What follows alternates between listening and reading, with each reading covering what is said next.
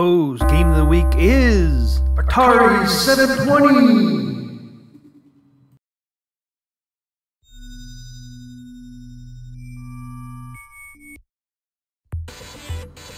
720 Degrees, or 720, is a 1986 arcade game by Atari Games.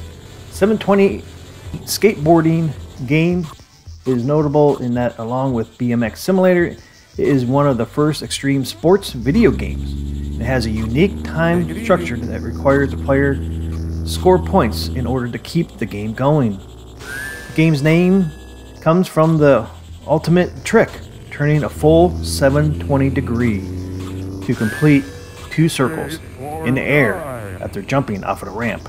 720 has the player controlling a skateboarder, ripping around a middle-class neighborhood.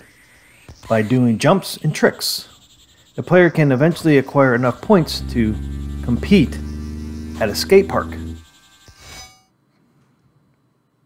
From official materials, it's just you, your trusty skateboard, and $100 as you skate, jump, slide, spin, and move through 4 levels of difficulty, picking up loose cash, earning money through events, and finally earning a ticket to one of the big skate parks. If you're lucky, you'll get to buy some rad equipment to make you the coolest skateboarder alive. The game begins with the player controlling a skateboarder, skating around a middle-class neighborhood using common objects as ramps for jumps. The player begins with a number of tickets, each of which granting admission to one of 4 skate parks or events in Skate City, the hub between the parks. When the park is entered, 1 ticket is taken. The player gains additional tickets from earning points. Whenever the player isn't in an event, a bar counts down the time remaining until the arrival of a deadly skateboarder hungry killer bees. Once the bees arrive, the player still has a small amount of time with which to get to a park. But the longer the player delays this, the faster the bees become, until they are unavoidable. Getting caught by the bees ends the game.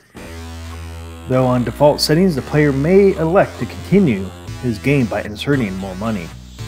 Reaching a park with a ticket gives the player the chance to earn points, medals, and money with which to upgrade his equipment, and resets the timer.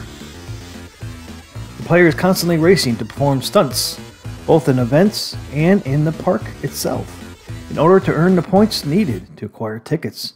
Thus, the player's score is directly tied to the amount of time he has to play the game. In order to win, the player must complete a total of 16 events through 4 hubs. A difficult task to ask. The cabinet for this game is unique. The speakers for the game are mounted atop the cabinet in a structure resembling a boombox, in line with the game's Skate Rat theme. This display is larger than that for a typical arcade game in very high resolution, similar to the one used for Paperboy. The main control is also unique. This joystick moves in a circular fashion instead of in compass directions like a standard joysticks.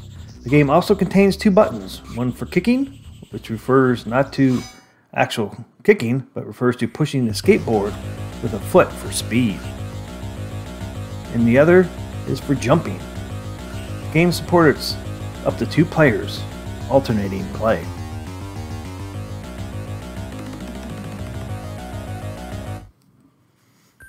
The unique joystick on this, do you think the game is using a spinner control? The original controller for 720 Degrees was a joystick that was hardwired and limited to only travel along the outermost edge in the circle. The internal mechanism for reading this control was similar to a spinner, except that it had the additional benefit of knowing which direction the joystick was pointing. Because this knowledge is an important aspect of the game, the current emulation of the controller maps an analog joystick to the underlying controls instead of a spinner. So there you go, guys. There is 720 from Atari, made in 1986. It's a difficult task to win 16 events through 4 hubs to win the game. but it is possible. Do you have what it takes to become the ultimate skateboarder in winning this game? Come check it out. See if you can do it.